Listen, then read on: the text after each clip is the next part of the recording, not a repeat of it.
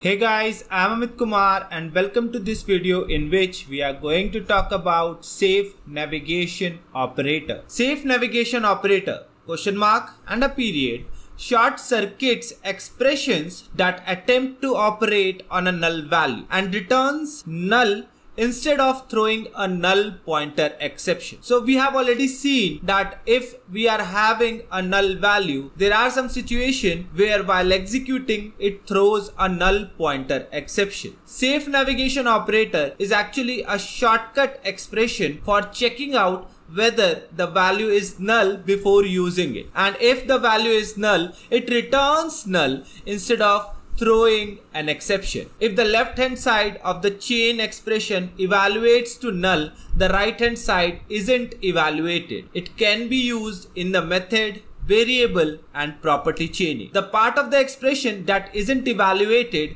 can include variable references, method references or array expression. All apex types are implicitly nullable and can hold a null value returned from the operator. We can't use safe navigation operator in certain cases like with types and static expressions with dots. So if you are using namespaces, if you are using namespace reference with class, if you are using trigger.new in any trigger, or if you are working with flow interviews and calling a specific flow with flow.interview.flow name, or if you are using any specific type to reference a class, in all these situations we can't use a safe navigation operator. It can't be used for static variable access and method calls, for so-called bind expressions, and for add error method on S-object scalar fields. So definitely there are plenty of terms that I know you might not be understanding right now, but whensoever we are going to deal with them in our course, I am going to remind you whether that expression has any limitation related to safe navigation operator. You should note that we can use the operator with add error on S-objects including lookup and master detail fields. So the restriction is only applicable for scalar fields. So it's pretty much of talk, and now it's time to see the things practically. So guys, here we are in our org and let's create a simple program to show the use of safe navigation operator. So guys, here is the program and you can see I have created a string variable with name str1. I have not assigned any value to it. Definitely it will be holding null, and here I am printing it to a lowercase. So if you remember, we have already done that in one of our previous video where we were getting a null pointer exception. This time I have used a safe navigation operator to do the same. So you can see the difference.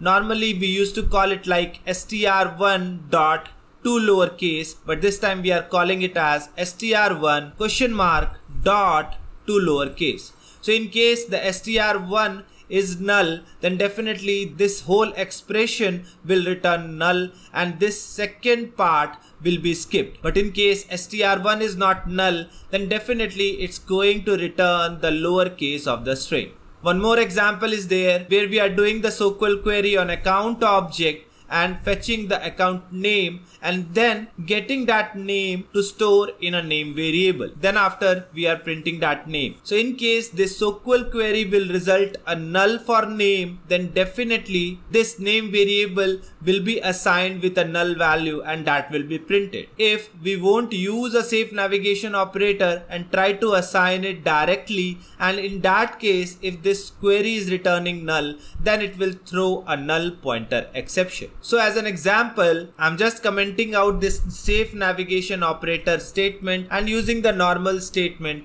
to show the null pointer exception. So let's save this program. Let's go to debug, open execute. Let's name the program or class name over here. So it will be safe navigation dot show. Click on execute and now you can see it's throwing a null pointer exception. So what will happen if I will use a safe navigation operator over there? So let me comment this out and let me uncomment this, save it, and let's run this time. So you can see no exception is thrown, and let's see the out. So here you can see the output is giving value null. So with safe navigation operator, we can handle the exception for null cases. Let me give you the same example over here without a safe navigation operator, saving it and let's execute it. So you can see this is throwing a query exception, and that is because of the null value, as list has no rows for assignment. Definitely, safe navigation operator helps us to work with null value safely. That marks the end of this video. See you soon in the next video. Till then, thank you and take care.